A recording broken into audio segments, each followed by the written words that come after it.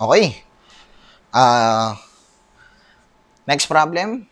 Car A and B are traveling in adjacent lanes along a straight road.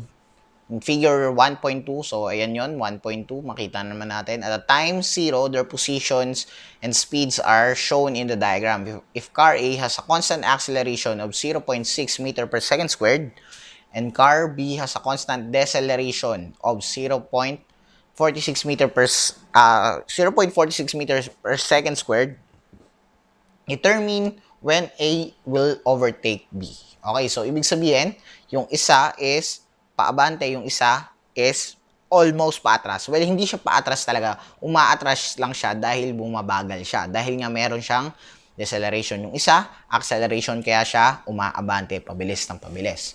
Okay, so para mas makatulong, naggawa rin ako dito ng figure na makaka-help sa atin. So, ito yung tawagin natin si car A. Top view to, top view. Tapos car B.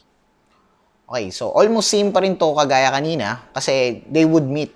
Kanina, nasa y-axis lang tayo dahil free-fall yon. But ito ay uniform accelerated motion, kaya nasa x-axis tayo. So, at this point, pwede natin gawin, since na ituro na natin dun sa unang part, is S1 and S2 pa rin. Okay? S1, and ito ay S2 pa rin. Then, they have 30 meters. So, if may ganyan na tayo, pwede na natin makuha pa rin yung equation natin na S1 plus S2 is equal to 30. Okay? Then, S1, ito yung trinavel ni A. Yung S2, yan yung trinavel ni B. Then, gamitin lang natin yung equation na natin na SVO T plus minus 1 half AT square.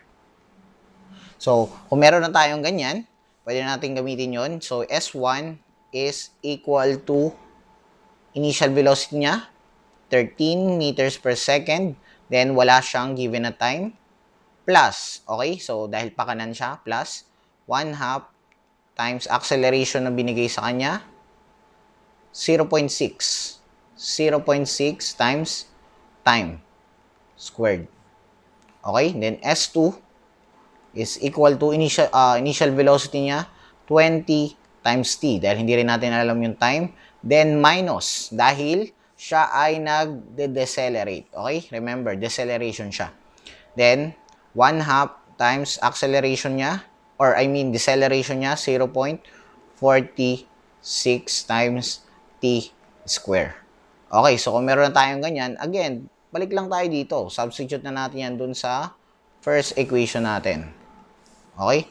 Now, so meron tayong S1 na 13t plus 1 half times 0.6 t square. Lagyan natin ang bracket. Plus 20t minus 1 half 0.46 t square bracket equal to 30. So guys, naituro ko na sa inyo kung paano natin to gagamitin sa calculator. So the answer will be, question lang natin is when A will overtake B. So answer is 0.91 second. Go ahead guys, pwede nyo i-calculator to kung hindi kayo naniniwala sa akin. Kung wala kayong tiwala, may trust issues kayo sa mga dati yung girlfriend, sa mga dati yung boyfriend, okay lang, walang kaso sa akin. Basta sa akin lang, yan ang tamang sagot. Okay? So, we're good. Good pa? Then, let's move to another problem.